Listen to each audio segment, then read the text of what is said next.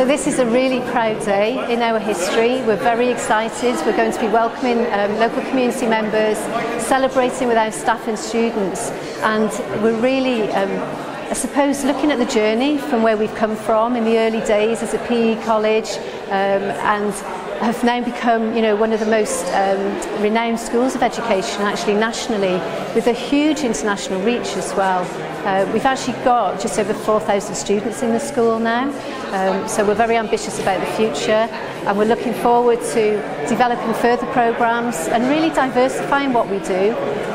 So for us, this is a really special day, and we're very much looking forward to enjoying it with local school children who have come in to do a performance for us, and they've been working with our students here and have looked at social justice and sustainability, and that's really at the heart of the philosophy of the school, and that's what we're looking to celebrate today.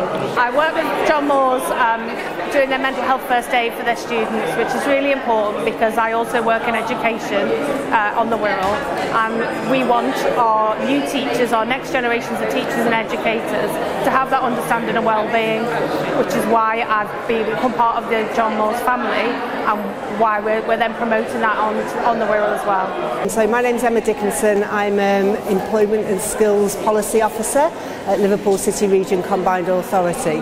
We work closely with the Centre of Educational Leadership, which is now part of the School of Education, to look at what we can do to support improving outcomes for children and young people across the city region.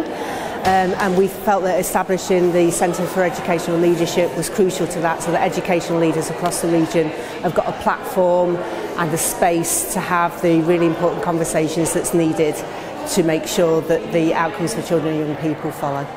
We are a school of education that is so embedded within our local and regional community, and we work hand in hand really to look at the transformative effects of education, but on us as well.